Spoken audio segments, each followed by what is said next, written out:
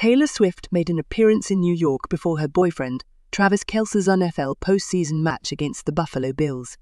Swift, dressed in a grey hoodie dress and black boots, visited a music studio in the city. Despite the freezing cold, she seemed less enthusiastic and showcased a different look with coral pinkish-red lipstick. Speculation arises about their relationship, with reports suggesting possible engagement in the summer. Swift's father, Scott, reportedly gave Kelce his blessing for marriage. Kelce is set to compete against the Buffalo Bills on January 21 in the NFL's divisional round after the Chiefs' victory against the Miami Dolphins. The game is scheduled for an 18:30 start on Sunday.